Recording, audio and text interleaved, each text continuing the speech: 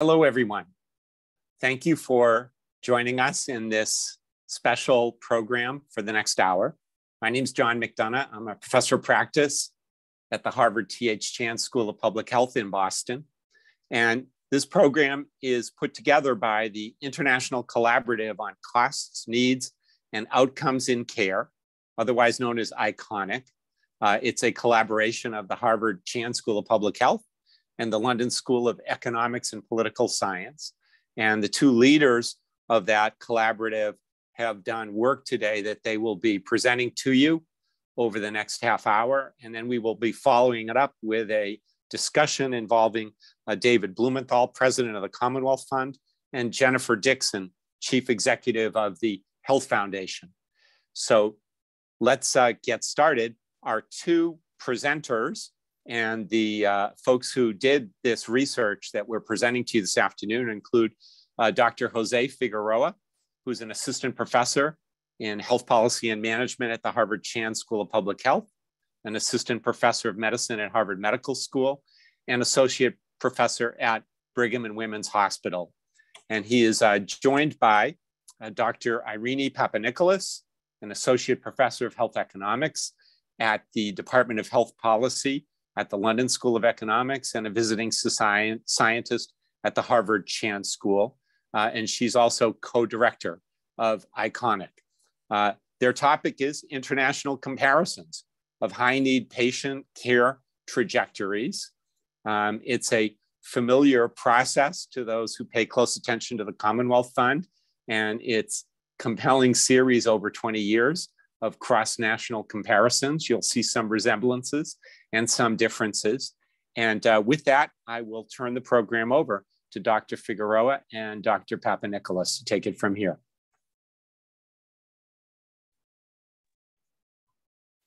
Thank you, John. Thank you all for joining us today, where we're excited to share some results and insights from the ICCONIC project. So the ICCONIC project, as John said, is an international comparison of high-need patients' care trajectories over 11 high-income countries. So the main research question that the ICCONIC project asks is, what can countries learn from one another to improve care for the most complex and costliest patient populations? In order to do this work, with funding from the Commonwealth Fund and the Health Foundation, a group of researchers from 11 countries and the OECD formed the ICCONIC Research Collaborative in 2018. The aim was to go beyond aggregated population health data that's publicly available to see if we could use individual level data for patients linked across care settings to try to identify the same type of patient in different countries and follow them over the course of a year to see how they made different utilization of care and what this cost the system. The key objectives of the project were three. First, using the existing data sources that we had available for research, were we able to identify comparable high-need patient personas, and by that I mean similar types of patients across countries. Second, were we able to follow these patients over the course of the year and determine if they had meaningful differences in terms of the utilization of care they consumed across different care settings, spending for this care, and as a third objective, differences in any patient outcomes of interest. So what do we mean when we talk about high-need, high-cost patient personas? So here we started off with a framework published by the National Academy of Medicine that looks at the top 10% of expenditures and the types of patients that account for those expenditures. These are not a homogeneous group. Instead, this framework breaks them apart into different classifications of patients who are more likely to have similar patterns of care use. We took two of these priority populations, as they're called in the framework, and tried to think of how we could attach data to them so that they would easily be identifiable in claims data. The two priority populations that we chose to focus on were an older person with frailty and a person with complex multimorbidity. The way we chose to identify personas or identify them in the registry data was to look at something like a clinical vignette, where we could define specific age bands and conditions with which we could identify them across each country. For the older person with frailty, we looked at a person aged 65 years and older who's admitted to the hospital with a hip fracture and undergoes a subsequent hip replacement or osteosynthesis. Representing a person with complex multimorbidity, we looked at a person aged between 65 and 90 years admitted to the hospital with heart failure and at the time of admission with a comorbidity of diabetes. And then the project idea was, once we identify these patients and we believe they're comparable cohorts. So here you have, for example, the older person with a hip fracture. If we look across the 11 countries represented in the study group, what does a year of care look like for these patients? And so by that, I mean, in the initial hospitalization, how long do they spend in the hospital? How many other hospitalizations do they have over the course of the year? How much do all of these hospitalizations cost the system? How many emergency room visits do they have that don't result in a hospitalization? How much post-acute rehabilitative care do they have following the index admission and over the course of the year? And where does this occur? Is it in the hospital, in a facility that's dedicated to rehab, or at home or in the community? How many primary care visits do they have? And when they go to the primary care doctor or clinic, who do they see? Is it a doctor or a nurse? How many outpatient specialty visits do they have? And how much does this cost? And how many pharmaceuticals are they prescribed? And again, what does this cost the system? And of course, what are outcomes for these populations? How much of the cohort is surviving at 30 days and how much of the cohort is surviving at a year? And what are different quality measures that we can look at along the way to determine differences about the provision of care in these different settings? So we'd like to present some key findings. The first is about the data that was available for research. We were able to identify linked individual data across the 11 countries participating in the study. But even though we were looking at 11 data-rich countries, we still found there were many important data gaps that need to be addressed for this type of work. So here you can see the different data sets used across the research group and grouped into differences in the geographical representation of the data, as well as the percentage of the population aged over 65 nationally that's represented in the data set. You can see that there's about an equal split in the type of data that we had, with about a third of the countries having regional data accessible. This was mostly in systems where there are large regional differences in the health provision at the state or provincial level. We also had a group of countries that had a national sample of the population available. And in here we have both England and the United States represented. And there were a few countries that had a national population data that covered 100% of the population. In the United States, we used the Medicare fee-for-service sample, covering about 12% of the over 65 population. And in England, our priority, again, was to look at linked data across all care settings. So we opted to use the Clinical Practice Research Data Link. Even though England has 100% representation for inpatient claims, once you link that to primary care data, the representativeness of the entire population goes down. And here we had about 7% represented. If we look at the care domains represented, we had 7 care domains that we would have liked to be able to follow patients across. That was inpatient hospital care, post-acute rehab, primary care, outpatient specialty, home health, outpatient drugs, and long-term care. Only 4 countries were able to follow patients across all of these care settings. The United States was able to follow patients across 6 of the care settings, not having data on long-term care. England was able to follow patients across 4 of the care settings, missing data on long-term care, home health, and post-acute rehab care. So now I'd like to pass off to Jose, who will talk to you about some of the other empirical findings from the research. Thank you, Irene. The next key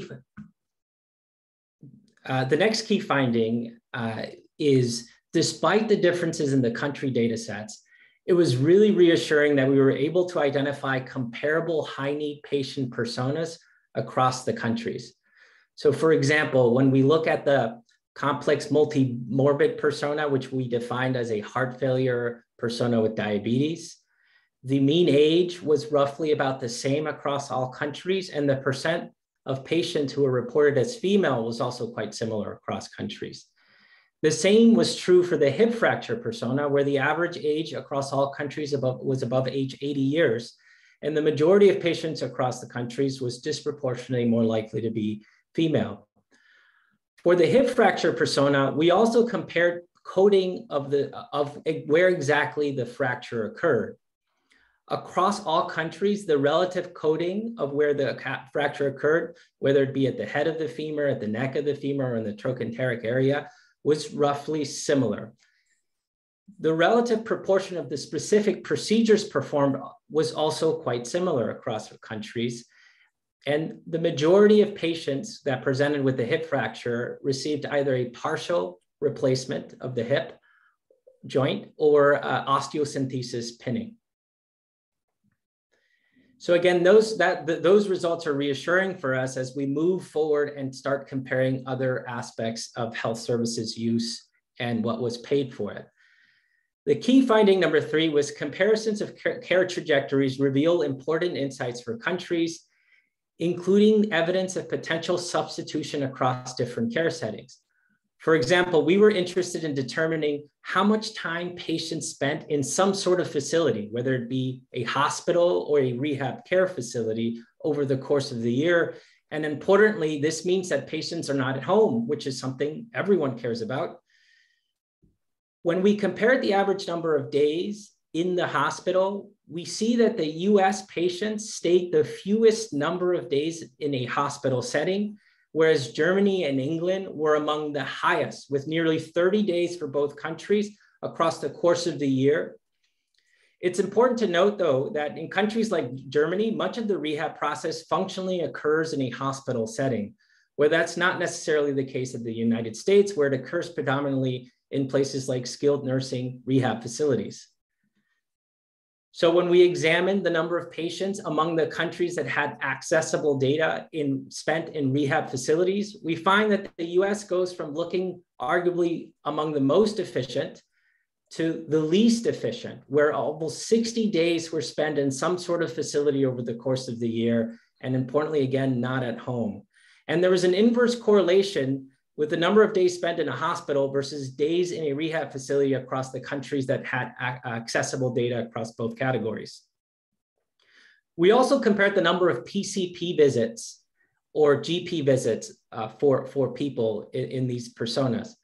In the US, we find that the number of visits to a PCP was the lowest, whereas in countries like Germany, Spain, and England, there were 3 to 4 times more visits per person with a PCP or GP.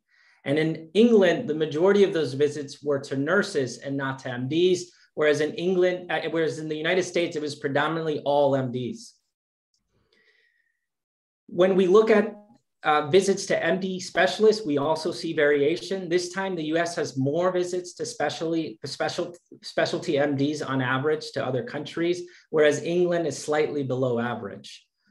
We then look at the relative proportion of visits to PCPs versus specialists, and only 2 countries, the US and Canada, had relatively more visits with specialist MDs over the course of the year than they do with PCPs, which has important implications for total costs at the end of the year. Whereas in England, 2/3 of the outpatient visits were to PCPs, GPs, which was the case again for almost all other countries as well. Key finding number 4, drivers of high spending differ across countries, with the US having the highest prices per unit. For example, costs per hospitalization were highest in the US with over $13,000 spent, while England was the lowest, paid the lowest amount with about slightly over $7,000 per hospitalization. That's nearly a 2-fold difference between the 2 countries. Cost per PCP visit was again highest in the US, and in England, care was the cheapest.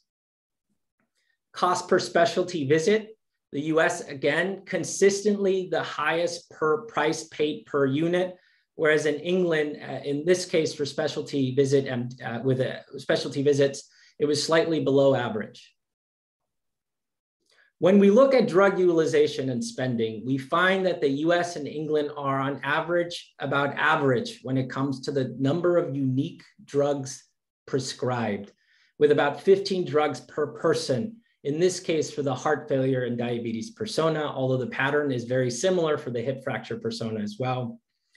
What is paid for those drugs, though, is quite different. The United States is a far and above an outlier for drug spending, and England is on the other end of the spectrum, paying the least amount for the same amount of drugs. Key finding number 5, there is substantial variability in outcomes across countries, and it's not really correlated with total cost. We looked at mortality rates across 3 different time intervals: in-hospital mortality that occurred during the index hospitalization, 30-day mortality, which could have occurred at home, in the hospital, in a rehab facility, and then 1-year mortality from day 1 of hospitalization. We see here that the US and England are on opposite ends of the spectrum, with the US among the lowest mortality rate and England among the highest. It's important to note here, though, that the US has the lowest length of stay during the index hospitalization, and they discharge people to rehab facilities quite quickly, and that could be contributing to this rate. Whereas in England, they had the longest stay for the index hospitalization, and so they stay quite long. The other thing in England as well is that there's a lot of patients that die in the hospital beyond 30 days. And so when we look at 30-day mortality, for example, we see England is still the highest mortality rate, but their 30-day mortality rate is slightly lower than their index hospital death rate. And that, again, is because there's a large proportion of patients that are dying in the hospital beyond 30 days. In the United States, they look, again, above average in terms of performance on mortality rate. The story changes, though, when we start looking at rates within a year. We see that the United States becomes among the highest, as well as England remaining the highest country with the highest mortality rate. And this, I think, this is also a finding that these 2 countries also had really high mortality rates for the other persona, the person with heart failure and diabetes. One thing that could be explaining some of the variation in mortality at the shorter time intervals is time to surgery for a hip fracture persona. Across most surgical societies, the recommendation is if someone presents to a hospital with a hip fracture, the recommendation is to operate quickly within 24 to 48 hours.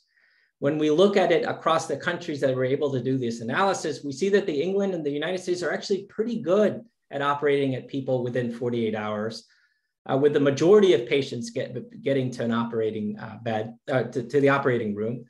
And so this does not, at least in the case for the English mortality, be seen to play a big role. And so there's probably something else that's behind the high mortality rate. So I will pass it on to Irene here for the final comments and conclusion. Thank you, Jose. So as you can see, international comparisons of the care trajectory reveal important differences in care delivery across countries, where that happens, and potentially some substitution across care settings.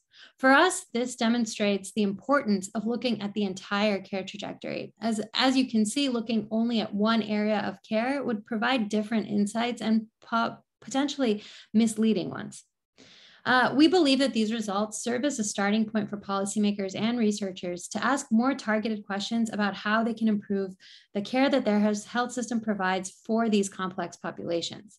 For example, some questions that emerge for England and the USA are about the efficiency of the post-acute care provision. Is England spending too little on post-acute care? And in the US, are patients spending too much time in post-acute care? This raises a related question about long-term care systems and their performance, as well as the impact that might have on utilization of healthcare. So are the long-term care systems in these countries supported enough to support the patient needs, or are their healthcare systems taking over some of this burden? And finally, we believe that if you want to promote integrated care within countries, data needs to be following the patient so that we can look at the care that patients get across the entire care journey and not be siloed across care settings. if we really want to promote this type of care and learn how to improve it, we need to promote more data collection and more data linkage so that we're able to follow patients in this way. Before we hand over to the discussion, I just wanted to say a huge thank you to our research partners. This work was developed, or I guess these results were developed over years of work with many partners, as you can see from the participating countries and organizations involved. And also thank you to our funders for the support that they gave us. And finally, if you're interested in looking at the results in more detail and reading more about the work, please visit our website, iconic.net. There you can find links to the published articles that came out yesterday in a special issue of Health Services Research, and also more about the project and other links to news articles where it's been featured. Thank you for your time. So thank you, Jose and Irene, for that fantastic study and for the compelling results. And now we're going to turn to some experts to get some commentary and some analysis of it. And we have two in particular, and I can't think of two better people to have at this point. We're joined by Dr. David Blumenthal, who's the president of the Commonwealth Fund, the most important foundation that studies the US healthcare system in so many different ways. Previously, he served at Partners Healthcare System as the Samuel Thier Professor of Medicine and Healthcare Policy at Mass General Hospital and Harvard Medical School. He also served as National Coordinator for Health Information Technology under President Barack Obama. So David will talk, but before that, we will hear from Dr. Jennifer Dixon, who's the Chief Executive of the Health Foundation, again, a major philanthropy and health foundation in England. Previously, she was Chief Executive of the Nuffield Trust and also Director of Policy at the King's Fund. And finally, she served as Policy Advisor to the Chief Executive of the National Health Service in England. And so we will first turn it over to Dr. Dixon to tell us how these studies ring true in her context back in England. Thank you very much, John. And the first thing I just want to say is to congratulate the team, Irene and Jose, and that very large team for their patient and painstaking work over so many years, because I'm sure it is incredibly frustrating, but you carried it through and you got the fantastic result at the end of the peer review and these very interesting results. So well done all. So I just had sort of four initial comments, if I might. The first on outcomes. I mean, clearly anyone from Britain looking at these figures would be taken and arrested, I think, by the outcomes data, particularly the mortality data for both groups of patients. And, you know, looking at those data, they're not particularly out of line with some of the data we have internally in Britain. We have audits, and for the heart failure and the hip replacement audit, hip fracture audits, the 30-day and 1-year mortality are not that different. They're slightly lower in the audits, but not that much lower. So I think they do have a kind of validity, and we have known about this. So I think that's the first question. Then the obvious question is why that is the case. And no doubt we'll go on to discuss that a little bit more. I mean, I think in studies like this, you always worry about eligibility. Is the sample the same? Do they compare? Is the other morbidities? And I think the research team have been incredibly careful in trying to make those kinds of comparisons, particularly looking at the morbidities coded. So I suspect that probably isn't the major factor which is causing us to be an outlier. When you look at the kind of hospital care, I was looking at OECD data. You know, patients with a hip fracture, for example, don't suffer more DVTs, deep vein thrombosis, or pulmonary emboli than other countries comparably. But how we do why we are different in hip fractures, for example, is that we carry out a far lower rate of hip replacements more generally, whether it's elective or emergency, compared to other countries. We are an outlier. So there's a question there about the extent to which we are used to doing these things, whether a higher volume might help with the outcomes. I think the other thing I would turn to is our very long length of stay, as you see, and whether or not that is leading to some kind of deconditioning of patients that ultimately means that there are poorer outcomes in the longer run is a question that I would ask. So that's, anyway, there's a whole set of things to do with outcomes that we would need to take seriously and look at. So more quick points on 3 other points. One is data. I think it's a bit disappointing. We've got a national health system with a single payer. We have really good data, but we can't obviously link it outside of hospital very well. And in particular, our data on general practice social care and particularly post-acute care in the community is murky, can't link it. So we can't really know what's going on so well there. So that's another point of learning. The third area is costs, and reference has been made to the low costs relative in the NHS compared to other countries right across the board. Some good, like low cost for drugs, but some maybe with mixed outcomes, such as paying less for hospital care and primary care. So I think this is also probably linked to underinvestment in the National Health Service, which is fairly chronic compared to our Western European nations. So there's quite a lot to be said about that. And then the last point I would make is that I think if you set this study alongside other very interesting studies, the OECD Health at a Glance, for example, that came out yesterday, you can see that Britain as a whole, the United Kingdom, doesn't score uniformly awfully on our outcomes. Actually, we're pretty middle of the pack when it comes to some other outcomes. So we are good and bad in places, I would say, and we are generally improving. So I think that's something for us to hang on to, but to look very seriously at the outcomes that this study has thrown up. Thank you. Thanks for those comments, Dr. Dixon, much appreciated. So let's turn it over to our friend David Blumenthal for comments from the US perspective.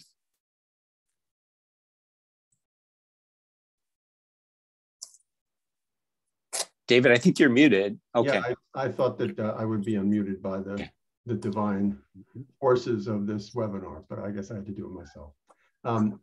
Thanks, Jennifer, for those insights, and thanks to the investigators, Jose and Irene, for their enormous work. We were very pleased to co-sponsor this work, the Commonwealth Fund, with the Health Foundation. It is really unique in the extent to which it has gotten under the hood to look at the individual effects of differing care in different countries, and I think will provide a reservoir of insights for many years to come and a stimulus for future research. In coming from the United States, it just becomes so clear that the late Professor Uwe Reinhardt, a very prominent economist in the United States, had it right when he titled his last book, Priced Out. The United States has an illness in its healthcare system. That illness is uncontrolled and in outrageous prices, perhaps best illustrated with drug prices. Notice that we have fewer drugs and we spend much more to have them in the course of the care of these two groups of patients. And we know that, and we try to remedy it. And right now, before the United States Congress, we are watching the power of the pharmaceutical industry gradually wear down efforts to do something about that pricing problem. And that is a microcosm of the pricing problem that exists throughout our healthcare system, in which the lack of any centralized power, either private or public, leaves the delivery system, which is supposedly a market, leaves that market without any price controls except those that local negotiators can exert. And we pay more and we use the same amount. In a way, England at least has the benefit of knowing that there's a possibility that if it's spent more on care, it might make that care better. Spending more is not the problem in the United States. It's how we spend it that is the problem. I am struck by the lessons that might be gleaned from the comparative use of inpatient as opposed to inpatient care in the United States, particularly rehab care. We use less hospital care because hospitals are expensive. And we thought that by putting DRGs in place about 20 years ago, 30 years ago now, that we might reduce the use of hospital stay and thereby reduce costs. The system was much smarter than policymakers. It created a new industry called rehab. And now we spend enormous amounts of money on rehab, not less on hospitals, but utilize less care. We still charge an enormous amount, so we spend more. But we've created a new industry that is probably also overutilized. And we have lower in-hospital mortality because we put so much emphasis on getting patients out of the hospital in the name of economy. And the result is people die elsewhere. And so it looks like we have better, and may actually die at higher rates than they otherwise would have. So I think this data forces us to look again at what may have been a very short-sighted policy of emphasizing out-of-hospital care, perhaps to the detriment of the overall welfare of sick and frail patients. We do have to find out what the causes of these mortality differences are. Jennifer has raised a couple of possibilities. We know it's not from the amount of care provided. It may have something to do with the location of care provided. It may have to do in the United States with the lack of integrated care from primary care physicians, because clearly we disproportionately use specialty care in the United States compared to comparator countries. We've known that. Whether it is responsible for less fortunate outcomes remains to be more clearly elucidated. The lack of any long-term care system in the United States is a big problem. There is legislation pending now before the Congress, which would greatly increase spending for home and community-based services. It is promising to think about that as an alternative to inpatient or long-term care or no long-term care at all.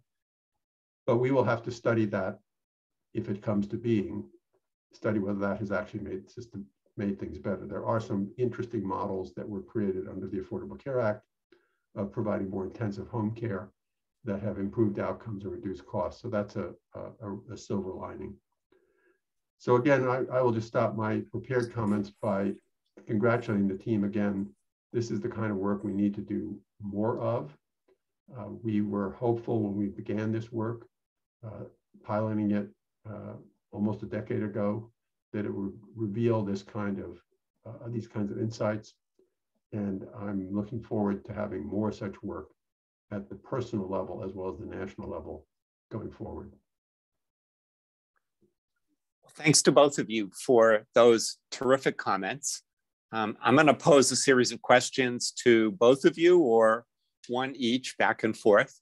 But I'll start with a question to both of you, which is a sort of broader question, which is how useful are these types of international comparisons for policymakers and for clinical leaders? I know both of your organizations have been involved in this. I'm more familiar with the Commonwealth Fund, which has been producing these significant and, forgive me, jaw-dropping international comparisons for about 20 years now. Just came out with your 6th last August. Do people pay attention to these? Do you feel like they make any difference? Or is it like, oh, that's interesting, and it gets pushed to the side in terms of what you've been able to observe from your deep involvement in these kinds of what I find to be incredibly compelling analyses? And I'll start with David, perhaps. Well, thanks for those kind words about our cross-national comparisons. They're called our Mirror reports. We just produced a 2021 Mirror report. It showed, as all the others have done, that the United States is such a poor performer compared to the 10 other comparator high-income countries that really it doesn't belong in the same report. We should be comparing the United States to low and middle income countries in terms of health system performance, not to other high-income countries. We spend so much more and get so much less satisfying results. And this study perhaps doesn't really point to why, but it confirms that perspective. Our reports, our Mirror report, just the last one, it got 60,000 views the day it was released and 130,000 within 2 months. It is by far the most widely consumed product of the Commonwealth Fund. It is widely used in places like the Chan School and other places where health policymakers are taught and formed. I think it forms a very important benchmarking tool and source of tension, because it is very hard for any informed student of the healthcare system to sustain the false argument that the United States has the best healthcare system in the world. You still hear that, especially from conservatives. But I think our work, I'd like to think, is essential to making important change to the extent that we can in the United States. So yes, I think it's valuable, or we wouldn't continue to do it. Mm-hmm. And Dr. Dixon, is it different in the UK and in England in terms of these studies? And what's been your history and experience in terms of the impact of these? No, I think they are impactful. I mean, there are obviously moments where studies such as this are collected and there's a moment, and sometimes that moment is in the press around the time of an election, where the NHS is usually top of the news when it comes to the election manifestos and government and opposition debates. So I've seen that definitely influence thinking. And sometimes also when the NHS itself has a sort of national strategic moment. A few years ago, it developed the NHS 5-year forward view, which is a sort of runway of strategy for it for the next 5, and then the long-term plan. And again, at that point, these sorts of studies are used to shape priorities, whether they are priorities for generic things or like infrastructure, or whether they're priorities for particular disease areas. So I would say that, that there are moments where they are particularly valuable, but as one-offs, they're also quite valuable, particularly if they gain press attention. So I would say that they have an iterative and then impact, but also they have a collective impact at certain moments. And I've certainly been directly witness to how those priorities get rewritten as a result of studies such as these. Okay, thank you both. So I'm going to ask then some questions of each of you, and I'll start with Dr. Dixon again, if that's okay, if I hit you with 2 in a row. So one of the things that we learned from this that I think is probably a little surprising to folks in the United States is that England doesn't particularly have strong universal access to social care and to settings outside of the acute hospital. And do you think this is connected to the poor outcomes? And does it have implications in terms of the length of stay, hospital expenditures, things like that? I know you touched on this in your remarks, but I'd like to dig a little bit more deeply into that, if that's okay. Thank you. So the NHS provides universal free at the point of use cover for hospital, primary care, community services in the community. For example, primary outpatient, but it does not provide universal free cover for social care as it's described, which is means tested and far less available and accessible to ordinary people, I would say. So the NHS does provide free universal cover for a lot of these things outside of hospital.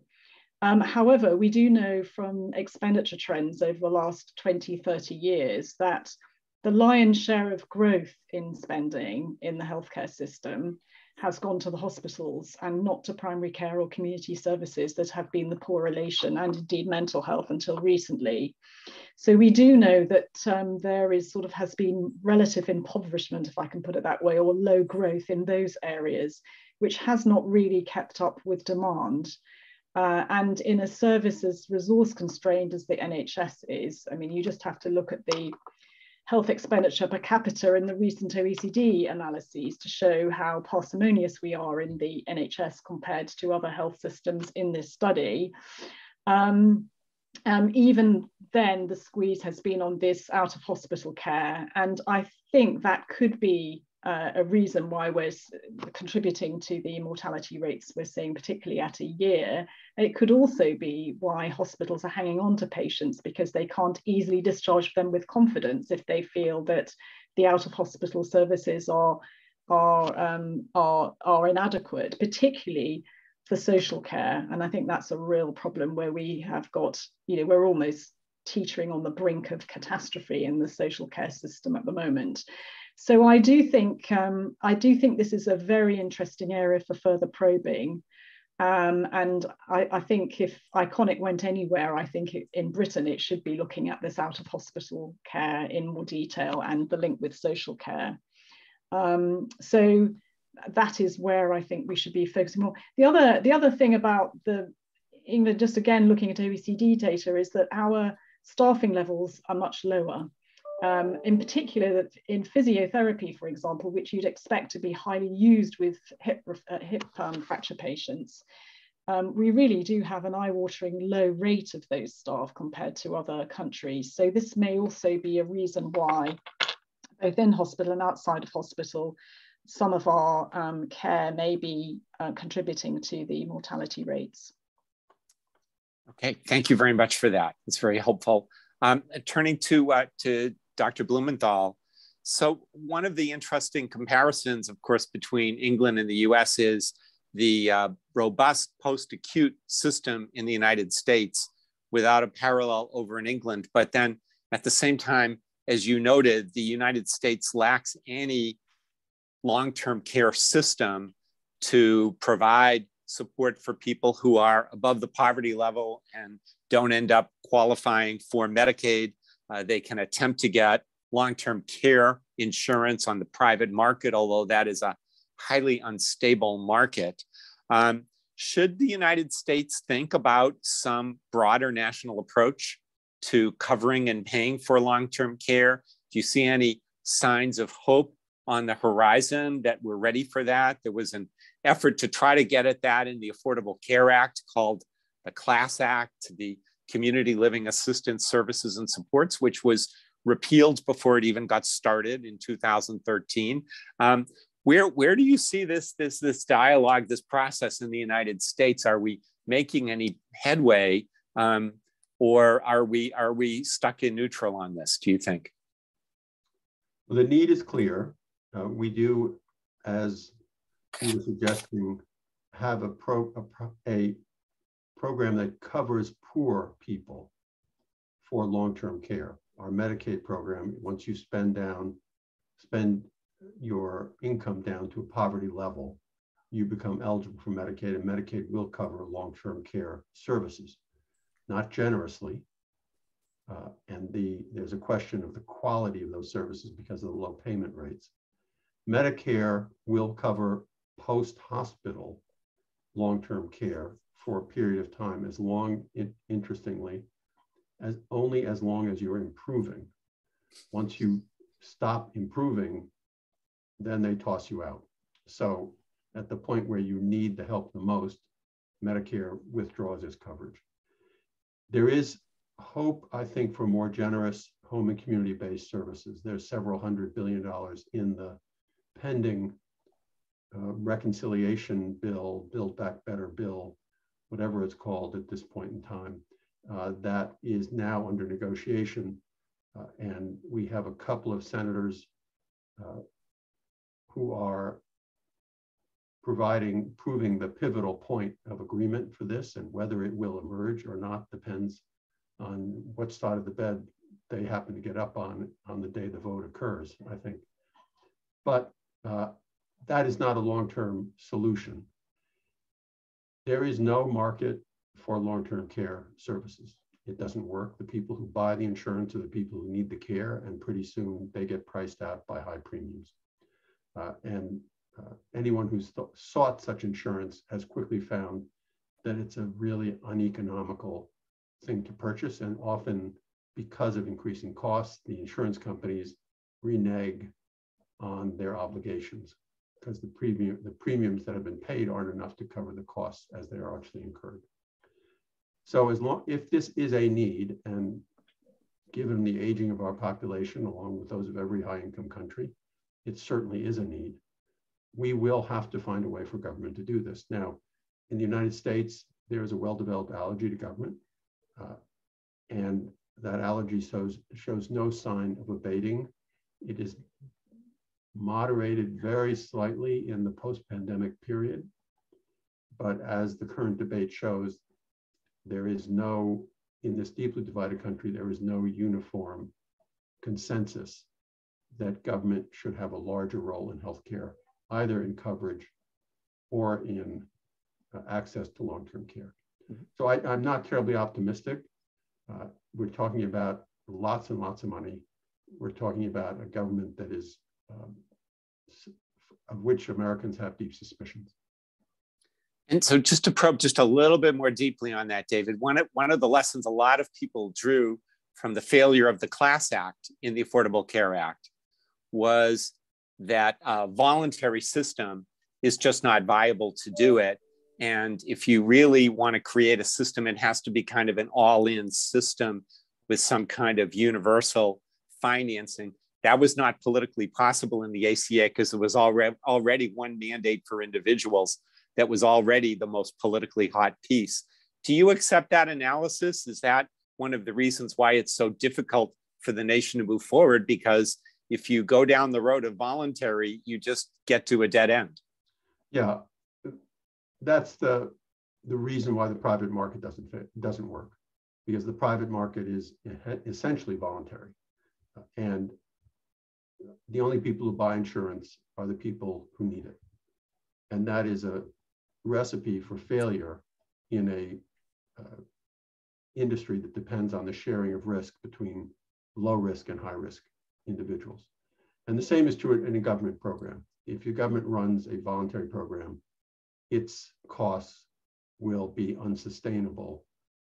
And those costs were to be borne in part by the individuals who needed the services. So this has to be a program that's analogous to our Medicare program.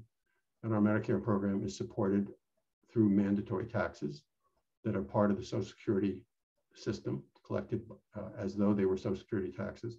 Every employed American pays a Medicare tax. And in fact, it is a system through which young people, working people, support the healthcare needs of older people. It's an intergenerational transfer, but it works politically because young people know older people. They have grandparents, they have parents, and they can see with their own eyes what they will need when they get to be that age. And so it's sustainable. Whether we can do that for long-term care, I just frankly have my doubts because of the enormous expenditures involved and the threats to Medicare for acute care services, which are already substantial from a solvency standpoint. Okay, thank you. So turning it back to Dr. Dixon. So one of the striking results for England are the high mortality rates for persons at all time frames. Were you surprised by that? Do you have any interpretation or explanation for what you think is the significant driver for these higher mortality rates? Yeah, thank you, John. Just quickly before I get to that, just to respond to David, and we're probably defining social. We say social care. What your long-term care may be something similar. I'm not quite sure, but just to say we've had very significant debates in this country about how to pay for social care. And actually, the government, Boris Johnson's very famously stood on the steps of Downing Street, and when he was elected leader 2019. To say that he promised to fix social care once and for all, so older people wouldn't have to sell their houses to pay for social care. And actually, they've just announced that the government is going to institute a cap so that the government will pay above a certain level for catastrophic costs, more than £80,000 across a lifetime. And below that, to try and encourage then obviously some kind of insurance market to come in, or indeed for people to be protected against the catastrophic costs but pay out of pocket. So it's probably worth watching how that will be instituted. And it's, again, paid by a health and social care levy, as it's called, on the working age population, which is not going down quite so positively because of the intergenerational transfer, just as you say. So anyway, it's worth watching for those who are seasoned policy wonks listening. On the high mortality rates, were they surprising? Well, I think because we have our own internal audits inside Britain, they weren't surprising for the congestive heart failure or the hip fracture patients, both at 30 days and 1 year. I think what is surprising is the relativity compared to the other countries that we compared with. And for that reason, we really do need to have further and serious analysis of this. In fact, I've sent this study already, the findings, to the medical director of NHS England, who I'm hoping will want to then follow up with a meeting with us to discuss. But again, it's the reasons why for the 30-day in hospital, but also for the out of hospital, that I think one can only moot at the moment, because the data outside of hospital is murky, and in hospital we just don't know enough about what's happening. I do come back to the fact, as I say on the hip side, that we don't do as many hip replacements. The volumes of surgery done are actually quite low relative internationally, so maybe that is a feature. Infections, DVTs, the kinds of complications don't seem to be higher from what I can see. But what we do know is the staffing levels are lower compared to other countries. So I'd be worried about the proactive nature of rehabilitation after surgery. That's what I would point to, and whether some of these older patients are actually getting deconditioned in hospital for longer, which means that their longer term outcomes are poorer.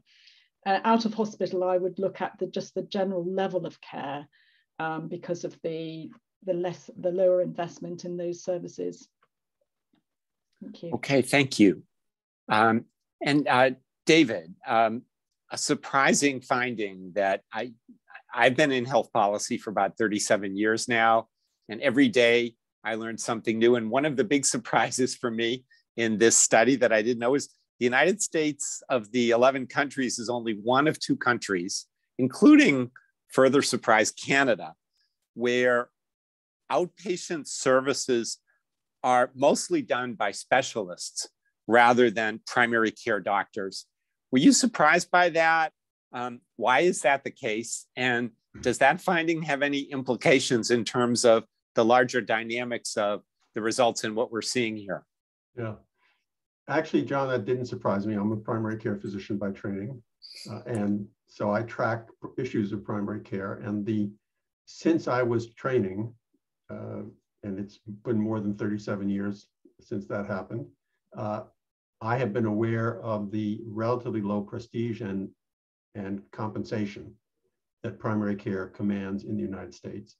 This is structured into the payment system in the United States, and it's also imbued in the training of physicians that primary care is viewed as a less attractive, credible, prestigious field.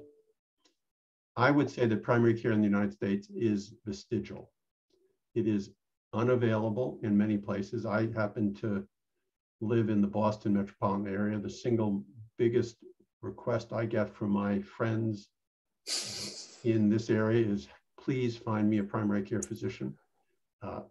I can find them cardiologists and gastroenterologists and neurosurgeons galore, but primary care physicians are few and their practices are all closed, or they've gone into something called concierge practice, which means that if you pay them $10,000 a year, they'll admit you to their practice. That's above and beyond what they get paid for seeing you for the services that you receive. And they can do that because the market will support it. So we are great at turning out specialists in the United States. We have great specialty services. We are second to none in the world in the quality and amount of our specialty services. But we have totally inadequate primary care, and it's getting worse in a very peculiar way. And I don't know whether other countries are having this phenomenon, but we are seeing the explosion of primary care substitutes in the form of urgent care centers and prime physician assistants located in drugstores and in supermarkets, to the extent that we are fragmenting what exists of our primary care into these multiple alternative sites that are not linked directly to the rest of the healthcare system. So it is the result of the market responding to the lack of primary care. It might be that if we wanted those patients to see primary care physicians more, it wouldn't work because they don't exist. So just have to ask Dr. Dixon, we've been engaged in national hand-wringing for about 40 years or more about the state of primary care in the United States. And do you have those pressures? Are you feeling the same things in England, or is it just on a totally different wavelength? It is on a different wavelength. I mean, primary care was thought to be the jewel in the crown of the National Health Service. We have a population in England of 55 million people, and we have just over 300 million consultations with general practitioners every year. So it's the big front window of the National Health Service, if you like. And it's much loved, and general practice is always top of the pops on long-term patient surveys of how satisfied people are with the National Health Service. On the other hand, as I said earlier, over the last 20, 30 years, the lion's share of growth has gone into hospitals and away from primary care. And so over time, we've had increasing shortages of general practice. And a sort of beginning to move to think about what could be substituting general practice, not quite the kinds of private providers, the fragmented private that you're describing, David, but more digital first and online services that could be the first port of call.